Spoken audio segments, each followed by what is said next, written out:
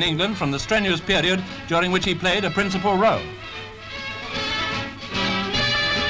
The end of the Empire Exhibition.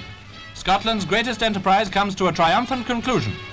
Crowds file into pavilions for a last look, searchlights pick out aeroplanes in the sky, and fountains shoot their spray upward in a jubilant display as if to prove that the exhibition has been a great success, as indeed it has.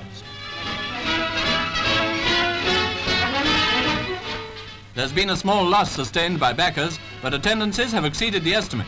Scotland has gained not only in commercial benefits but in prestige.